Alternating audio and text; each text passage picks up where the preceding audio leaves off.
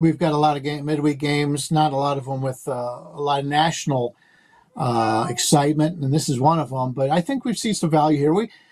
How often do we see teams that are not used to being a sizable favorite, and they come out and just don't know how to win in that environment?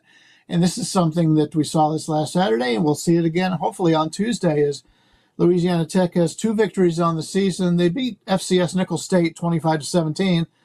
And then their other win last week against Middle Tennessee State, 48-21. Not a very good Middle Tennessee State team. And both of those games were at home. If you take a look at what they've done on the road, at NC State, they scored 20.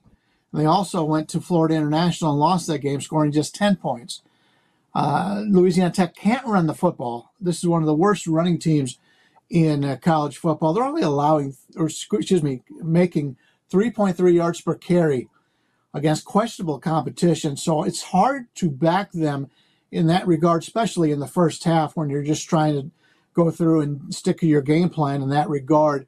So I just can't see this club putting up enough points on the road to cover this number. The current number is 6, with New Mexico State playing as the underdog at +6. They're not a good football team, but they are better than what this line suggests. They got bombed last week, 54-13 at Jacksonville State. So nobody is going to want any part of this 1-5 squad here. And you know me, I love those dogs that nobody else wants. And that's exactly why I think we have value here on this unwanted home underdog. The weakness for the Aggies is in the passing game. The other team has just been smoking them in the passing game. That makes them vulnerable with deficits in the second half. They're not able to come back because they don't pass the ball very well, and the other teams do. This is why we think the host is very good in the first half here. I don't want it for the full game because if it gets out of hand, they don't have a way to come back on them.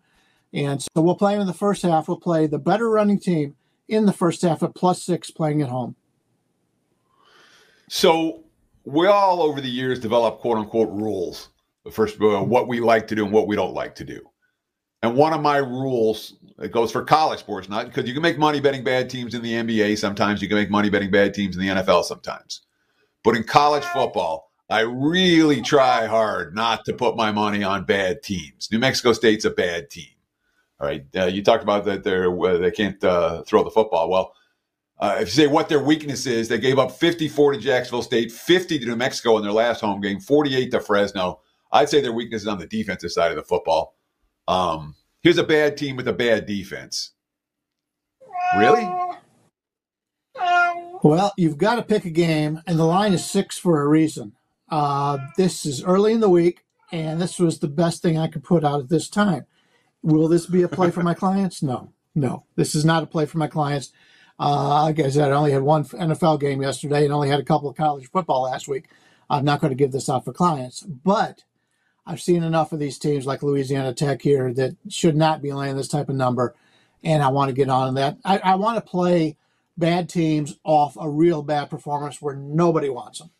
I got that here with the Aggies, and that's what we're going to use here for New Mexico State in the first half.